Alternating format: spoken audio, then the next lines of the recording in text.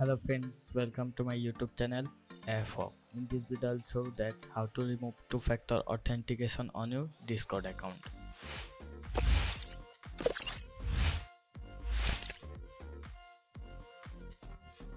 So friends, my wallpaper is very good. So friends, first open your Discord software.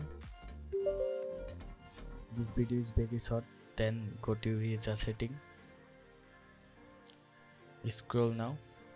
See my friends, two-factor authentication is enabled. So you click view backup codes, then type your password. See my friends, download this backup code. Me already download now, so just copy. Then first copy now, Ctrl C.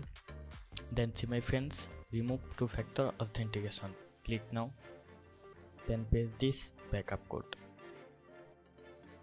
See my friends, my two-factor authentication is removed. So friends, after watching this video, subscribe my YouTube channel, get next video notification. Till then, take care. Bye bye.